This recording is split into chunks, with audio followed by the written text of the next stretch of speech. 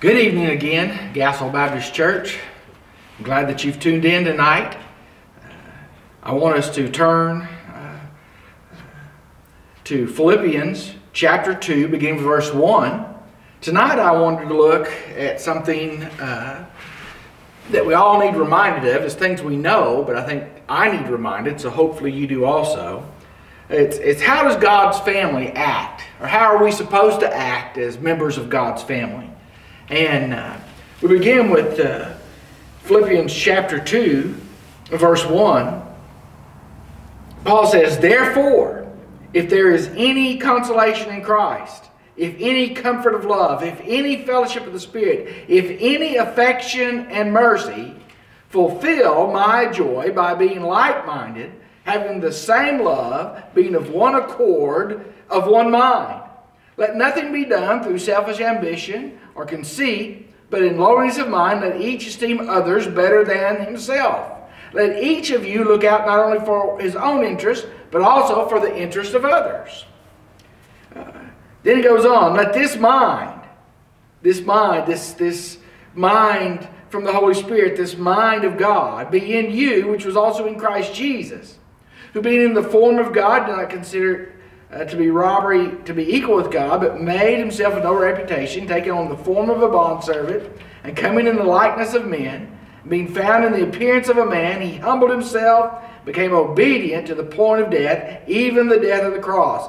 Therefore God has also highly exalted him, giving a name which above every name, that at the name of Jesus every knee should bow, of those in heaven and those on earth, and those under the earth, and that every tongue should confess that Jesus Christ is Lord, to the glory of God the Father. Therefore, my beloved brethren, as you've always obeyed me, not as in my presence only, but also much more in my absence, work out your own salvation with fear and trembling, for it is God who works in you both to will and to do his good pleasure.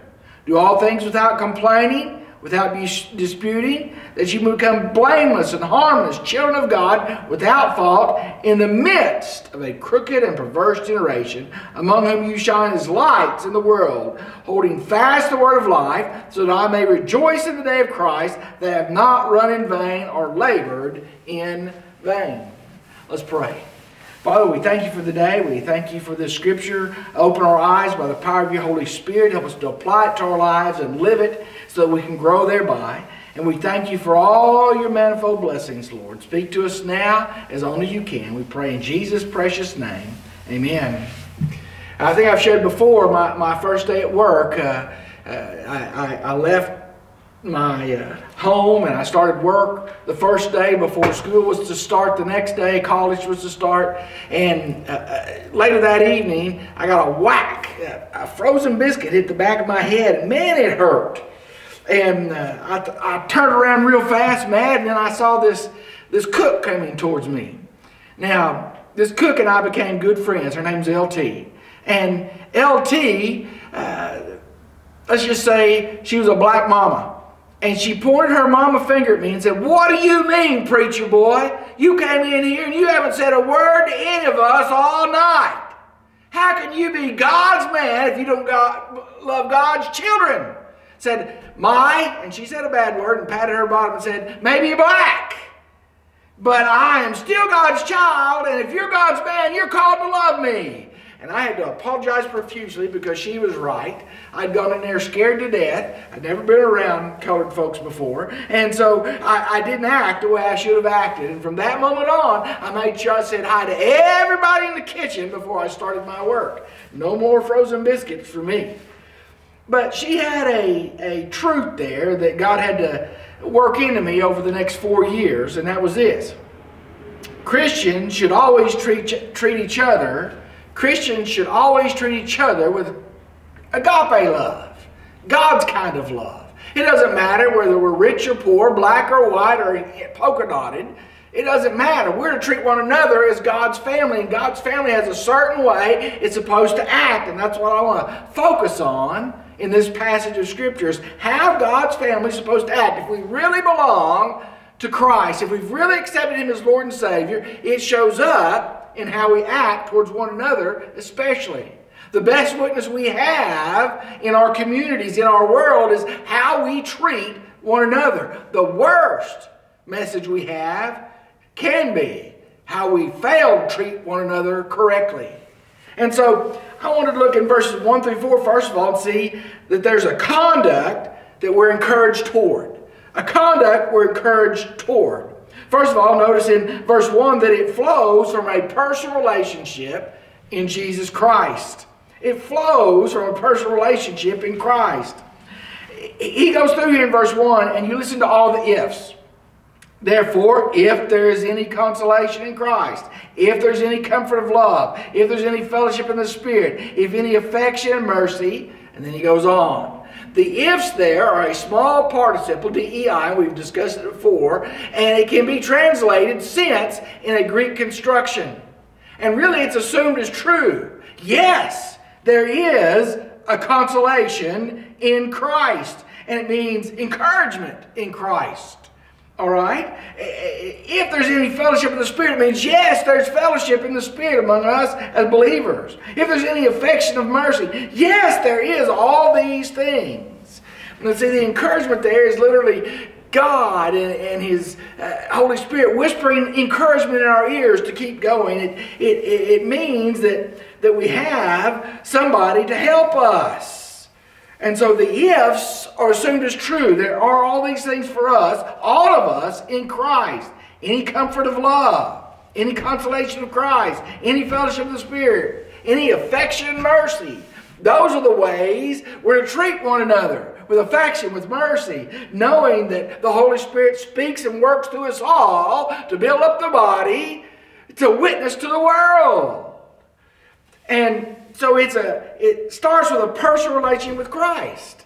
It's really the key. All right? If you don't have a personal relationship in Christ, you don't have the fruit of the Spirit. If you don't have a personal relationship in Christ, you don't love the brethren. 1 John goes so far to say, if you don't love your brother, how can you say you love God? Because you've seen your brother, you haven't seen God, and therefore you're a liar. People who just can't get along in church, something's wrong with their relationship this way because they can't have a good relationship this way. Now that's not being judgmental. You just watch, they go from church to church to church, and it's always the other guy's fault. Something's wrong. Watch out for those folks. So it's a conduct we're encouraged toward, and it flows from a personal relationship in Christ. But notice verse 2, that personal relationship in Christ, because all these ifs are true, results in unity. It results in unity. He says, fulfill my joy by being like-minded, having the same love, being of one accord, of one mind. Now he states it three different ways. All right? He says, to fulfill his joy, make his joy complete. How? By being like-minded, having the same love, being of one accord, of one mind. He keeps just saying that all these things produce unity. Unity is a key for a church to be successful. Unity is a key for us to love one another the way God would have us to love. It's a command for joy. In other words, if we want the joy of Christ, it has to be a like-mindedness, a one-mindedness, a same love, being of one accord. Okay? And so that's it. The third thing under that point of the conduct we're encouraged toward is respect for one another. In verse 3, he says it this way. How does our respect for one another show up? Let nothing be done through selfish ambition or conceit, but in lowliness of mind let each esteem others better than himself. And he goes on in verse 4 about respect. Let each one of you look out not only for his own interest, but for the interest of others. Do we understand that? It's the principle here of self-denial. Jesus taught this repeatedly through the New Testament when he was here. But as we live together as Christian brothers and sisters, we're trying to walk in love that demands humbleness. It means we give up our rights. It means we guard against pride, which causes divisions and strife. Jesus said it this way in Luke 9:23 and 24. He said, if anyone would come after me, let him deny himself and take up his cross daily. All right? And he goes on in Matthew 19:30 and he says, the first will be last and the last will be first. It's an upside down principle. It means that those who walk in humbleness are blessed by God. But when we are humble and not thinking ourselves better than others, it causes unity in the church. There's not a single person that's truly a child of God that didn't come to Christ the same way we all did. By confessing our sins and placing our faith in Jesus. We're all sinners. That's why there's so much strife oftentimes in churches. But we need to remember that, and we need to take up our cross, which is the way of death, daily. We need to give our bodies as living sacrifices. We need to make sure that we're following Christ, and we realize the first will be last and the last will be first. And Jesus gave us an example of that. He didn't make it a command to wash each other's feet, but the example was, see how I'm serving you, serve one another this way. Because the lowest servant in a Greek household of Jesus' day, or a Hebrew household, the slave of slaves would wash whoever came in, wash their feet, wash the grime off, get a little bit of refreshment. It was an absolute humiliating job, and Christ did it to his apostles and said we should have that same type of love to serve one another. And it's a conduct we're encouraged towards. And he says if you do these things, you're going to experience that joy that I'm talking about, that consolation. We need to understand that. It's unity as a family of believers. It's a conduct that we're to present to the world. I'll never forget being a Boy Scout and going out in the woods and camping, and that was fun. And one of our leaders, you've seen this object lesson before, I'm sure, but he had a great big bundle of sticks we were going to build a fire with. And he'd hand them to each of us. There were 6 of us there. And he said, try to break this over your knee. And so we'd hit it. You could hit it as hard as you wanted to. You could even step on it till it hurt your ankle or bruise your knee, and it wouldn't break. And he said, now watch this, boys. He untied the bundle and handed us one, and they snapped real easy. And his object lesson was, look, when there's unity in a group, there's strength. Do we understand that Christ wants us to be unified and show love to the world because the world is a hard place to get through? We're not called to do it on our own. We're called to do it as a family of God, one body in a local church, and it's hard to be broken when we're all together, when we're unified. The devil can whack and whack, but he can't break that bond of fellowship when we're unified in Christ's love.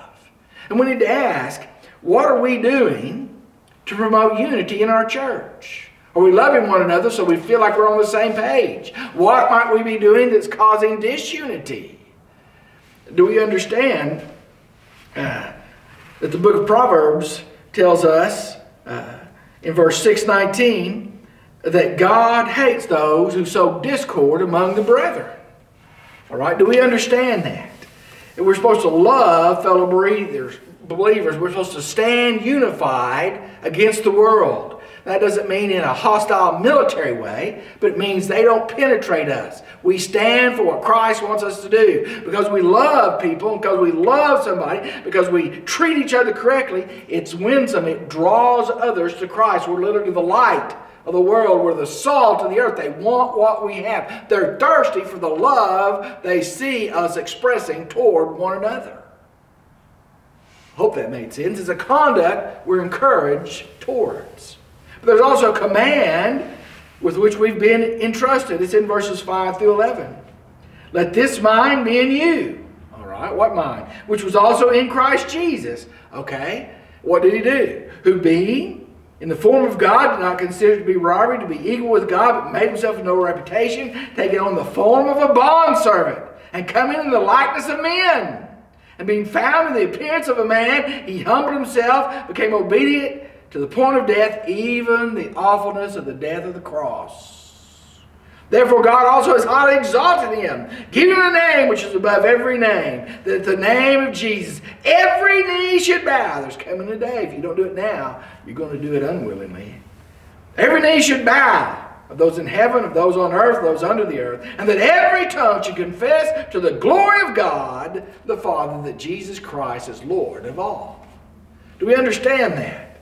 So, what's he saying here in this command? In verse 5, it's the imitation we're having. He says, let this mind be in you, which was also in Christ Jesus. And in Matthew 5:48, he says, therefore you be perfect, as your Father in heaven is perfect. In Matthew 12, or 2 Peter 2, I'm sorry, I'll get it out in a minute. 2 Peter 2, beginning verse 21, it says, for it would have been better for them not to have known the way of righteousness than having known it, turn away from the holy commandment delivered to them.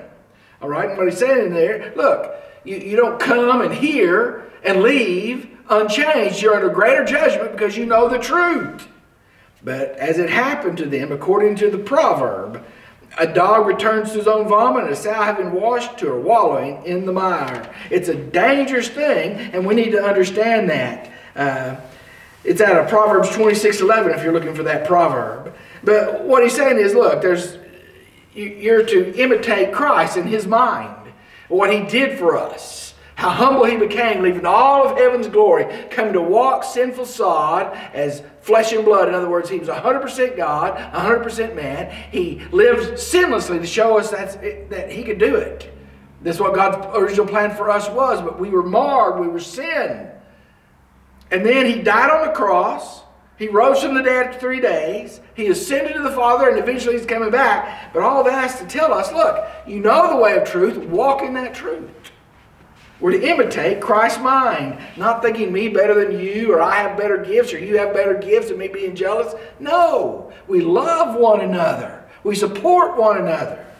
Then there was the emptying. We already said that. He laid aside everything and came as for man. And finally there's the exaltation. God gave him a name above every name. His name is Jesus. Now let me boil it down. The command set before us is simply, be like Jesus. We're all Christians. That means the little Christ, of the party of Christ. We represent Christ. We're to be like Jesus. One of the best examples I ever read of someone being like Jesus could be found if you would go to the country of Algiers. There's a little church there, and on a plaque there it has the name of Devereux Spratt. You think, who is Devereux Spratt? He was an Englishman, and he and about 120 others were captured by the Algerian pirates of that day. They made him a slave, and they built the fortifications around Algiers. And finally, his brother paid enough ransom that he was ransomed. The word came down that he was supposed to be let go. Well, this caused great concern among them, because here's what Devereux Spratt did. Looking around him as they started as slaves and building and were beat and almost starved and mistreated, he saw his fellow prisoners despair without hope. But he knew true hope. He had a smile on his face even while he was working or being beaten. Even when things were bad, he was praying and singing psalms to God. And he began to lead these men to Christ. And he gathered these fellow believers around him, and they formed a little church. And they were allowed to worship on Sundays and then go back to their work. And they were so happy he was going to be free. If anybody deserved it, Devereux Spratt deserved it. A true servant of Christ. And they were so happy, they were just upset that they were going to lose their leader. But Devereux Spratt, looking around him, realized that God had called him to win more to Christ and to develop these believers. And he refused to leave them. And he died a slave of a slave, working for everybody in that place. And his name's still remembered on that plaque.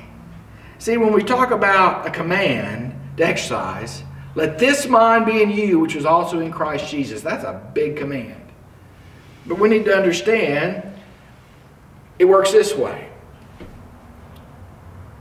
Are you here to serve in the church? Or are you here to be served by the church? Some people serve and give everything for the church of Jesus Christ, serving Jesus in the church, for the kingdom. Some people only want the church around when they need something. And they use the church in a lot of ways. Well, I need this or I need that, or I want to, and they want to be served. So what is your purpose here? Do you want recognition, or do you want God's name to be glorified? It boils down to this.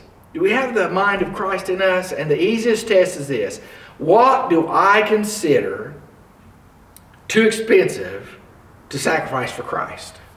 My reputation, my position, my influence in the church? See, I'm not telling you to have a bad reputation. I'm not telling you not to have a good influence, but what I'm saying is it about you or is it about Christ? Is it about me or is it about Jesus? See, the command is, let this mind be in you, which was also in Christ Jesus. That means a lot of things very practically if you want to apply it. Now, I'm going to say this, and it's going to upset some people, but it won't be the first time, probably won't be the last. And I don't say this in a hateful way. The music that we listen to either draws us towards Christ or repels us away from Christ.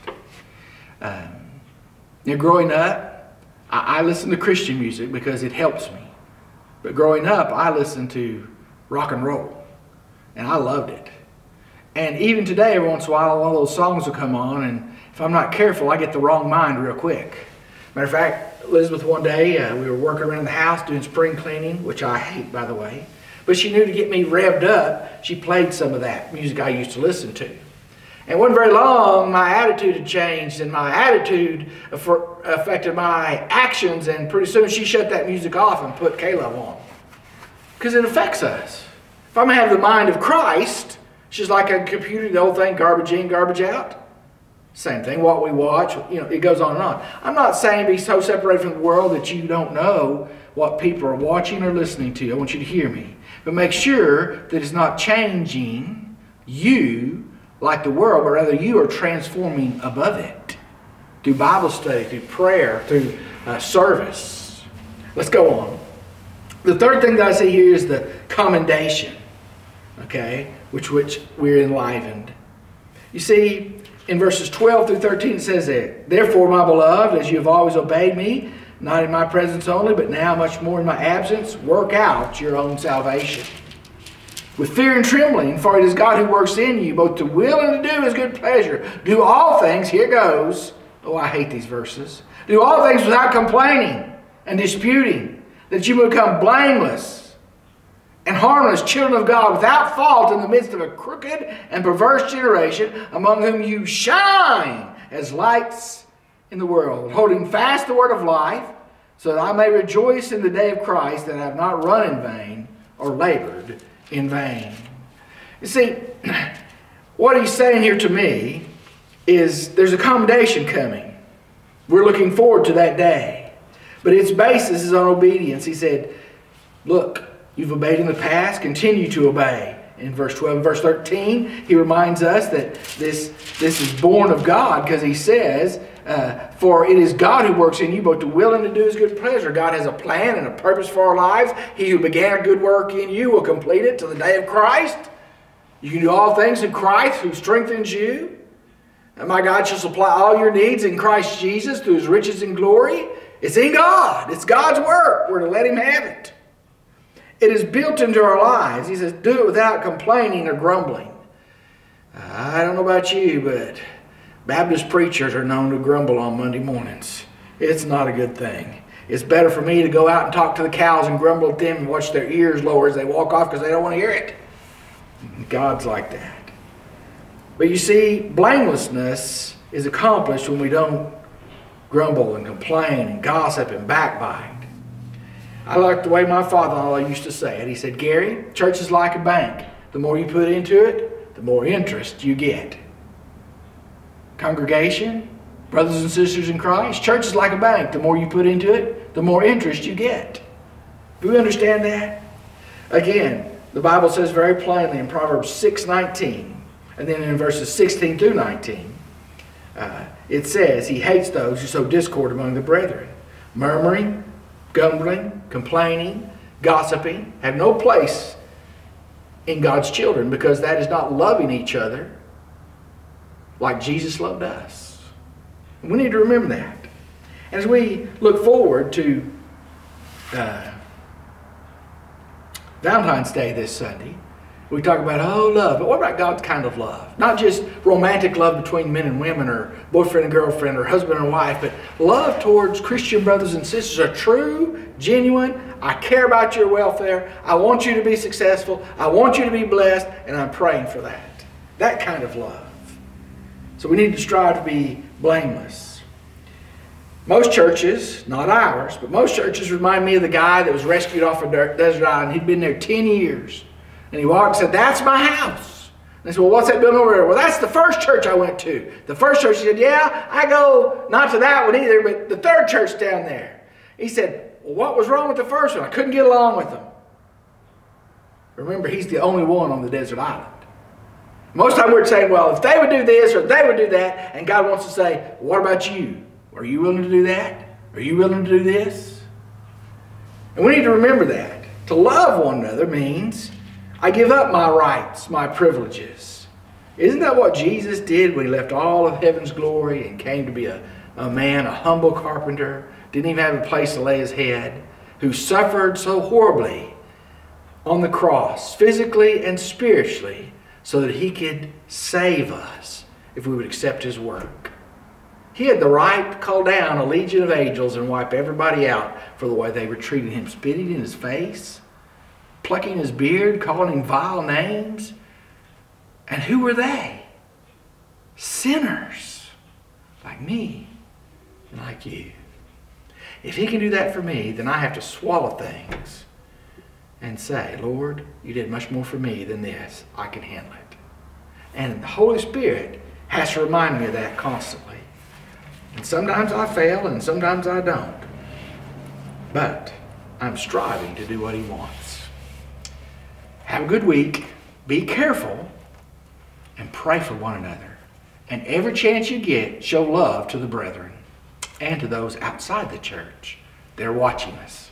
Thanks.